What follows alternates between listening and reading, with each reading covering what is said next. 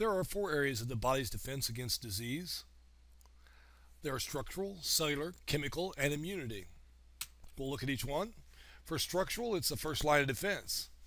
A good example of the first line of defense for you would be your skin. If it remains intact, you're going to keep a lot of pathogens and toxins from being able to enter the body.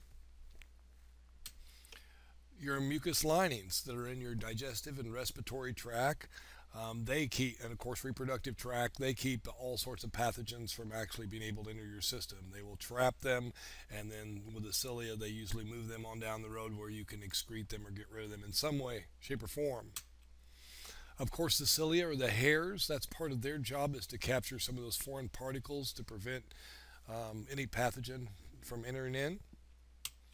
And we also have tears, which wash away the foreign matter that could possibly get in through your eyes.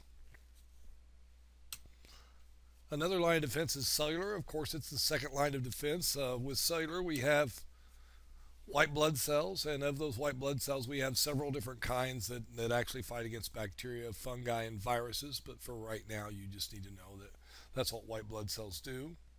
It's a very complex process, all these white blood cells are. There are many different types of tissue we have that repel foreign microorganisms. Here is a good example of one, the placenta. If we looked at the left here, we see the stub of the umbilical cord coming off. But if you see on the uterine wall to the right-hand side, you'll see that between the mother and the actual fetus itself, the arteries and veins do not actually embed and actually maintain direct contact with one another. There is a space in between that, and that space in between can help us or can help the baby from receiving certain things like viruses and colds from the mother while she is pregnant. Then we have chemical.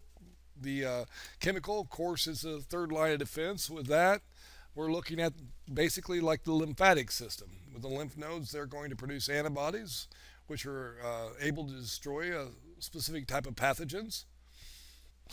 And your body has interferon, which interferon will inhibit viruses from reproducing. And once they enter the cell, they'll stop them from reproducing themselves.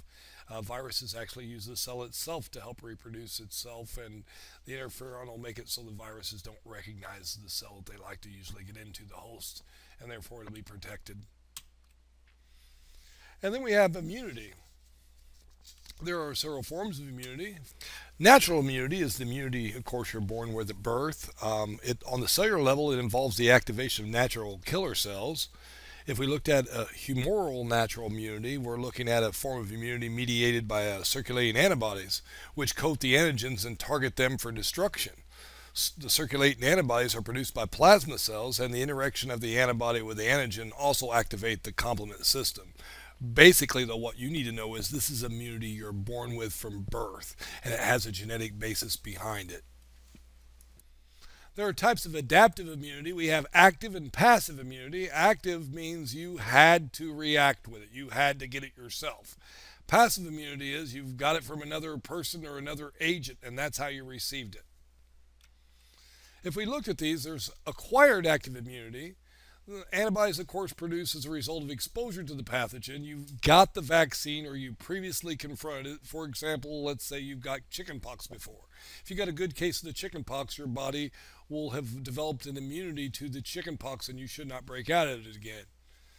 And of course, with vaccines, they're giving you weakened or dead pathogens within the vaccination itself, and your body's fighting that off. You know, your body will learn to produce antigens to that before they actually multiply to the point where they affect you. Acquired passive immunity, this is where you receive another individual's antibodies, either mother to fetus or through some serum.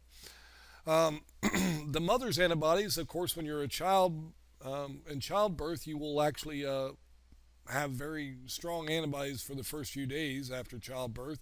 Then after a period of time, you'll create your own antibodies and they'll destroy the mother's antibodies, and then the baby can get sick a lot easier. But as long as the mother continues to breastfeed, her antibodies are also in her breast milk.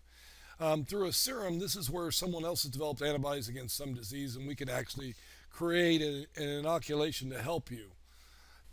The body has the four areas of defense against diseases.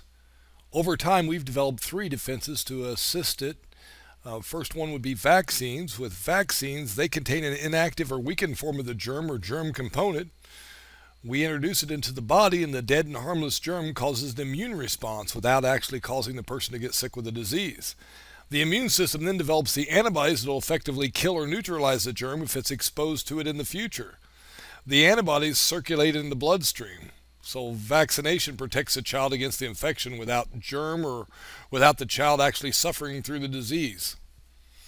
We also have antibiotics. Antibiotics are a type of medication that destroy or slow down the growth of bacteria. There are specific antibiotics that work better for different kinds of bacteria.